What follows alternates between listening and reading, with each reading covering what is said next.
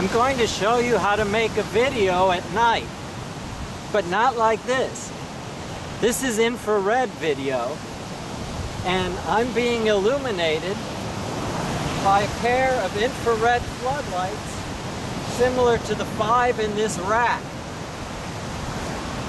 This rack will let me illuminate an area about the size of a basketball half court.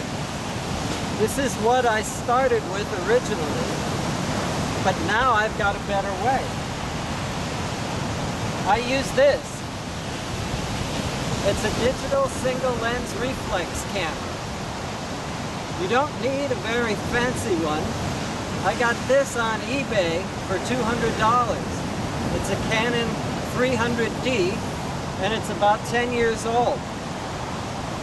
It even came with a zoom lens, but I've replaced the lens with this 50mm f1.4 lens from a Pentax 35mm camera.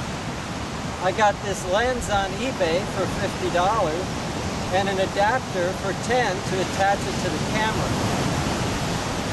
The original zoom lens was f5.6, and so this lens lets in about 5 times more light as the original lens. You'll also need one of these. It's an interval timer. They're sometimes called timer remote, and they're about $30 on eBay.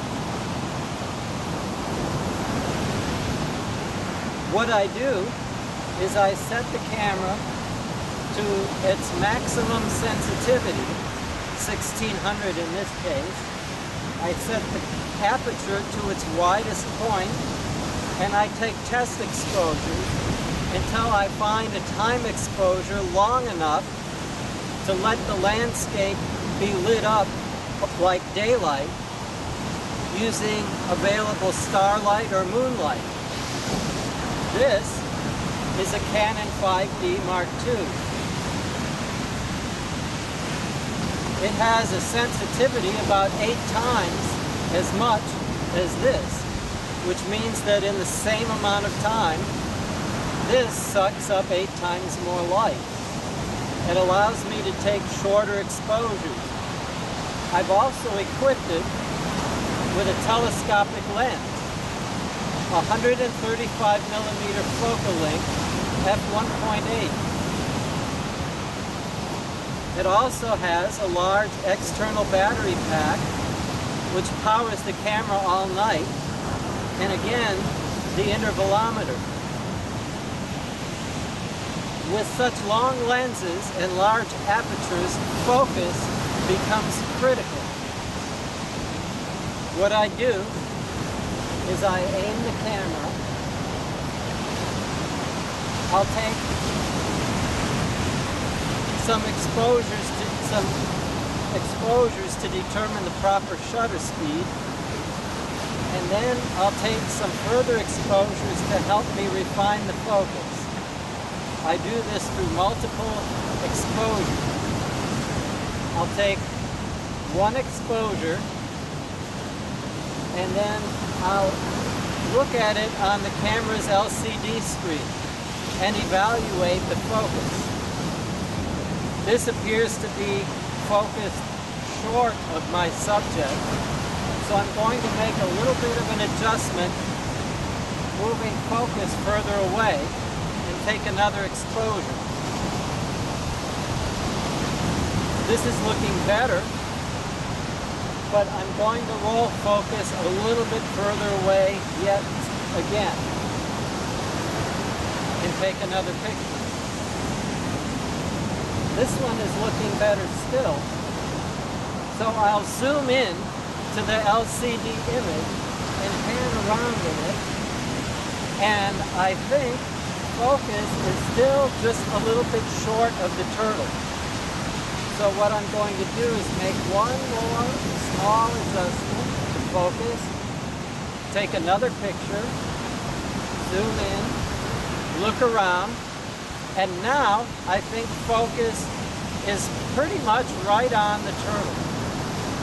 So I'm going to start the interval timer and it will have the camera take one picture after another that the computer will then put together into a time-lapse movie. With this, I can see clear to the horizon. I can see in color. I see the green of the plants, the brown of the beach.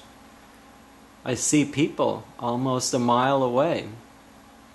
That big crowd of people is on a turtle walk, and they're observing sea turtles nesting on the beach. I have to give credit to Tom Lowe for giving me the idea for this. I saw his short time-lapse film online called Learning to Fly.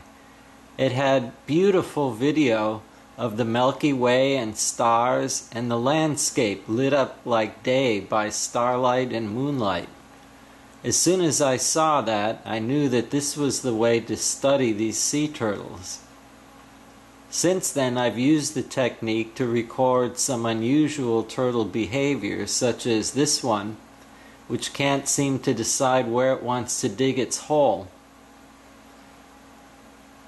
Researchers have occasionally observed this behavior, but usually only know it from tracks that they see on the beach in the morning.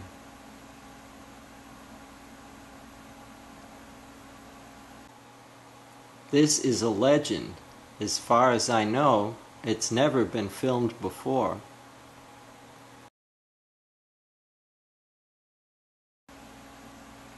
This is another legend.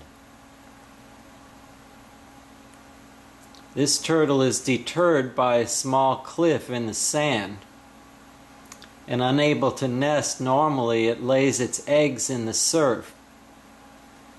Researchers occasionally find turtle eggs kicking around in the surf in the morning, but none of the ones that I've talked to have ever observed this behavior themselves.